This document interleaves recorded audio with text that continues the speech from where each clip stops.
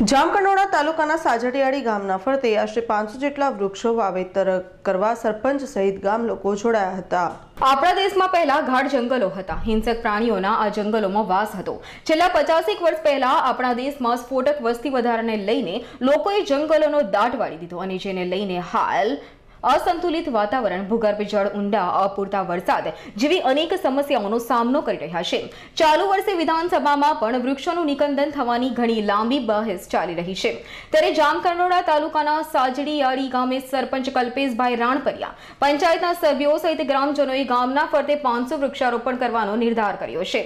हाल साजडियाળી गाम वृक्षोनुं वावेतर करी देशना वडाप्रधान नरेन्द्रभाई मोदीनुं मारू गाम हरियाळू गाम स्वप्नने साकार करवा 500 वृक्षारोपण करवानुं आयोजन कर्युं छे। आ तके राजकोट डेरीना चेरमेन गोविंदभाई राणपरिया, जामकंडोरણા तालुका पंचायत उपप्रमुख करसनभाई, साजडियाળી गामना सरपंच कल्पेशभाई अने तेमनी टीमे भारे जहमत उठावी हती।